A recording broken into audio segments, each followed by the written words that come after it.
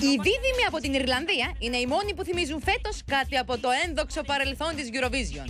Γιούρια.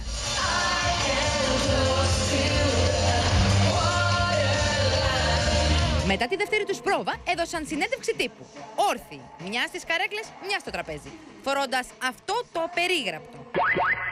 Βρε κι όλο τον κουμπαρά να ρίξουμε, δεν παίρνει μπρος με τίποτα το εργαλείο. What is the craziest thing you've ever done? The craziest thing we've ever done, I don't know, like just crazy, like things we've done some crazy things that I can't talk about. I asked God for a copy of me.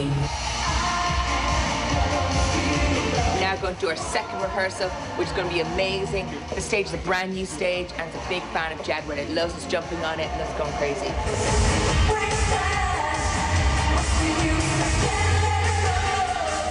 Πουρνό ξεκίνησαν τη δεύτερη πρόβα οι Ρωσίδες γιαγιάδες. Μην τις βλέπετε έτσι. Αυτές οι 6 μπάμπουσκες έφαγαν μέχρι και τον Τίμα Μπίλαν στο τελικό της Ρωσίας και ήρθαν σούμπιντες στο Αζερμπαϊτζάν.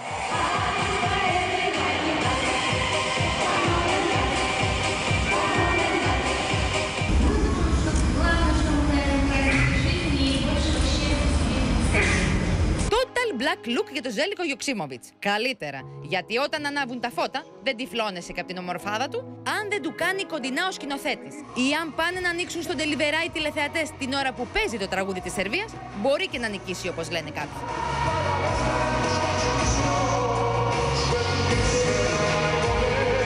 We made some changes and because we want to make some smooth atmosphere in the beginning, you know, and we will see.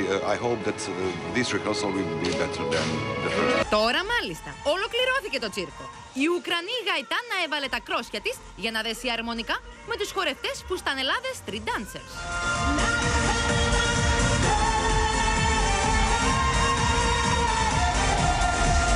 This song, it's a love, friendship.